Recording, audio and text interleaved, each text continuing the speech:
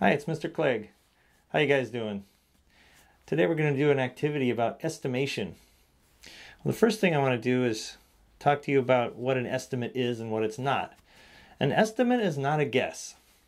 An estimate involves a rough measurement usually, and usually or sometimes involves a rough calculation. So we'll get to some examples of that in just a moment. A guess might be like, that looks like about 10 meters. So if I was going to estimate something, I would probably pace off the distance and take a rough measurement. The distinction between estimate and guess isn't always super clear, but it's basically like a rough, imprecise measurement, sometimes involving some kind of calculation. So why do we estimate? Well, we estimate when we, for one thing, don't have the right equipment, such as, let's say you saw a car go by and you didn't happen to have a radar gun with you. I don't know about you, but I don't usually carry one around. You might have to estimate the speed of that car based on some measurements that you take. You might want to figure out whether your furniture will fit in a room or some other reason like that. Sometimes we estimate when we don't have very much time. For example, when we see some lightning flash, we might start to count seconds to see how far away the lightning storm is. I don't know if you know this, but the speed of sound is about 5 seconds per mile. So sound can go about 1 mile in 5 seconds, or 1 kilometer in about 3 seconds. So if you see the lightning flash and then you start to count seconds, 1001, 1002, 1003, then you know that the lightning storm, and then you hear the thunder, you know that the lightning storm is about a kilometer away in that case. Sometimes we estimate because we only need a rough number. We might want to know if we need to buy 1 or 2 gallons of paint, so we need to kind of estimate how much area of walls we need to paint and ceilings. And then we need to figure out how many gallons we need to get. We don't need to get the exact square inches of the wall or the exact square feet. We just need to figure out if we have enough paint or not. And however much we have left doesn't really matter if it's exact. All right, so now we're going to talk about how we estimate distance. Well, one way of estimating distance. And you can do that by pacing. So for an adult, a large step is usually a little less than a meter. So that's close enough for an estimate. And for estimating time, I already mentioned this, we can count 1001, 1002, and so on. So we're going to actually practice that right now. I'm going to start the timer, and we're just going to go for about 10 seconds, and I'd like you to count 1001, 1002, and just watch the timer and make sure that you're right on your timing. So you're calibrating your inner timer. Here we go. And go. 1001, 1002, 1003, 1004, 1005, 1006, 1007, 8, 1009, 1010. Okay, I'm going to say go, and then I'm going to say stop. But during that time, I don't want you to watch the timer. I want you to look away and see how close you are to the actual amount of time that I do. Okay, here we go. And go.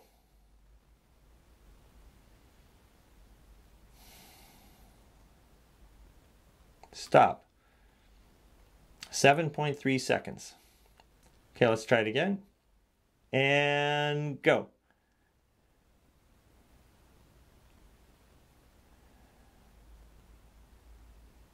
Stop. 7.7 seconds. All right, guys. Here's how you can estimate speed. So speed is distance divided by time. So you can pace off a distance, and then you can count seconds as something like a car passes through that distance. All right, so here's the example that we're going to do. We're going to actually pace off a distance,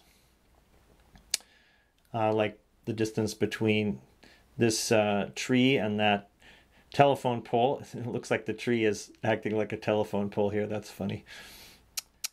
So we're going to pace off the distance here between the tree and the telephone pole, and then you can go watch as a car passes between this tree and this telephone pole, and you can count the seconds, how long it takes the car to go by.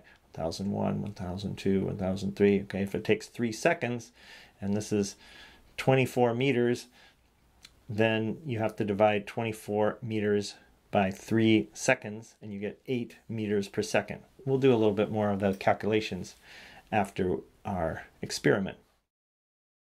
Okay, so I've found a suitable spot here. I'm going to go from that telephone pole right there all the way down to that first tree there. So right now I'm going to go pace off the distance. 1, 2, 3, 4, 5, 6, 7, 8, 9, 10, 11, 12, 13, 14, 15, 16, 17, 18, 19, 20, 21, 22, 23, 24.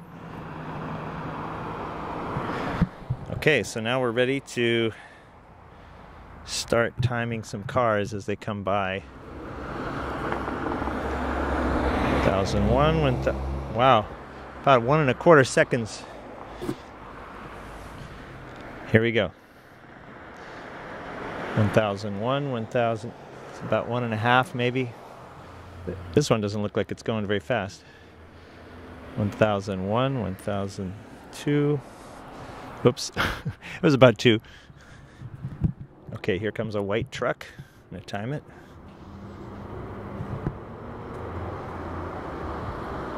1001, 1002, about 2 seconds. Let's time this person. 1001, 1002, 1003, 1004, 1005, 1006, 1007, 1008, 1009, 1010, 11, 1012, 1013, 1014, 15, 1016, 1017. Looks like 17 seconds for the human. We got some results here. The distance that I paced off was 24 meters, roughly 24 meters. Let's do some calculations to find out how fast these things were going. In order to figure out the speed, we need to take v as the speed, v for velocity or speed, v equals d over t, right? So let's take d over t for the gray coupe. And so what that is, the distance is 24 meters. Okay, 24 meters. And the gray coupe did it in 1.25 seconds. 24 meters divided by 1.25 seconds. And we get 19.2 meters per second. So 19.2 meters per second. Similarly, we can divide 24 meters by all these other times. 24 meters divided by 1.5 seconds, divided by 2 seconds, and divided by 17 seconds. So let's actually put in the speeds here. So this will be the time in seconds. Actually, I should have put the time in seconds up here and not put the seconds down here. And so this will be my table. Data table. So let's actually take the speed here in meters per second. Okay. There we go. So this is the vehicle.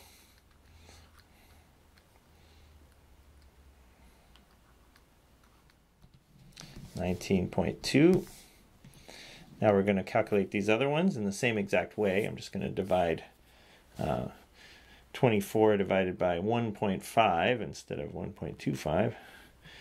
I get 16 meters per second.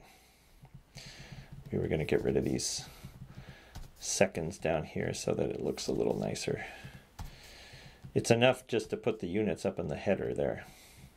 Okay, so now we're going to take 24 divided by 2. Actually, I can do that one in my head. That's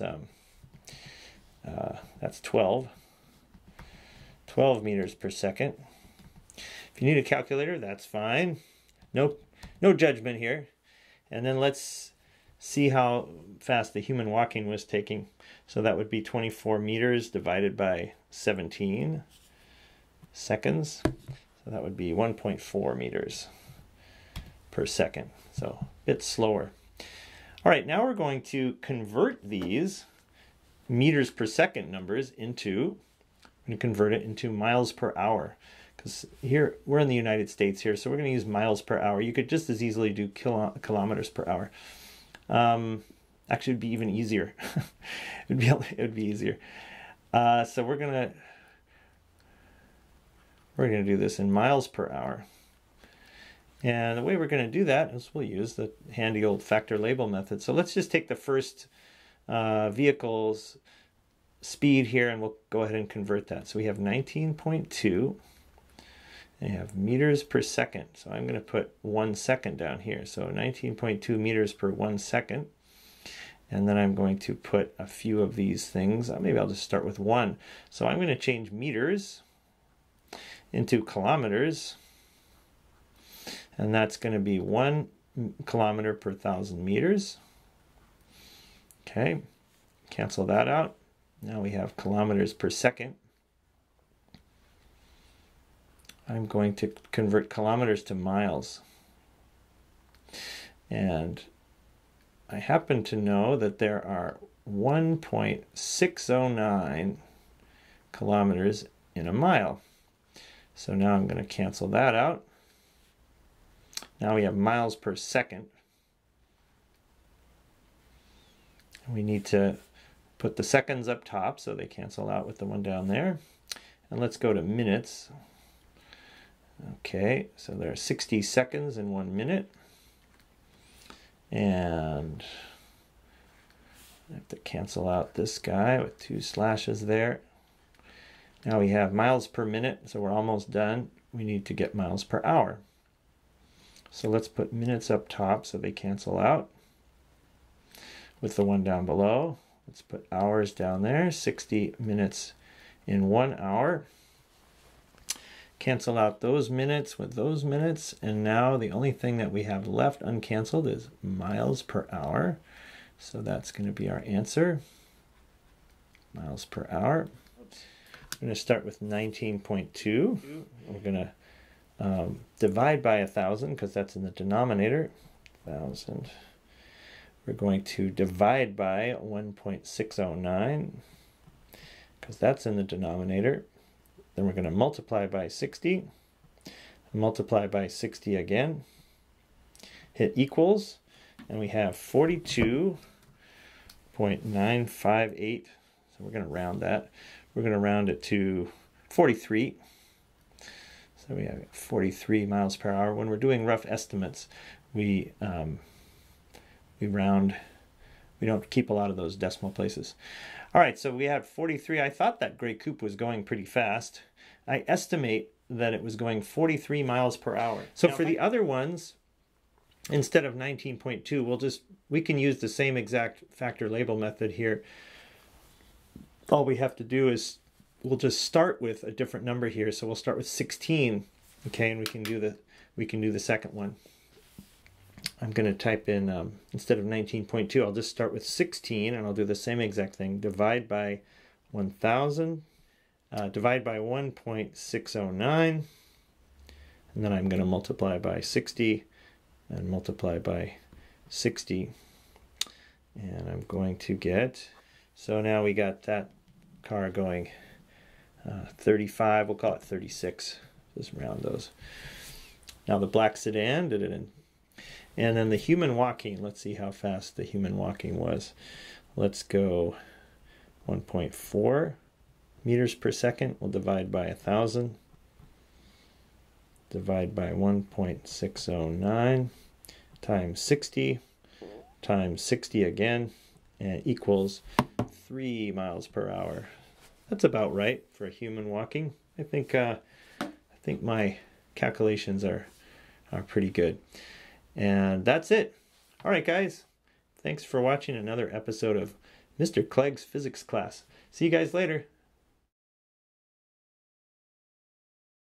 I totally messed that up. I forgot to say stop. Let's try that again.